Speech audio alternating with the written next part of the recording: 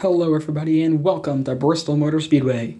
Last week's winner Kyle Busch and our point leader Kevin Harvick. It will be 10 laps, and if a caution comes out, it will be 1 lap. There are a couple cars today that could be eliminated. Pace car will come off pit road, and we're gonna race. Oh, Michael McDowell and Ricky Stenhouse Jr. will crash. Red flag. Chase Elliott will spin Kyle Larson. Last lap. And Chase Elliott will win at Bristol. And here are your race results.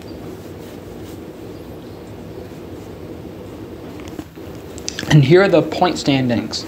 So in order to qualify for the championship, you have to be 4th or higher in the point standings. So right now, Kevin Harvick, Kyle Busch, Martin Truex Jr., and Chase Elliott would be in the championship. And these are the cars that are locked in to the championship. And we'll see you next week at Atlanta Motor Speedway to find out who's going to be in the championship for.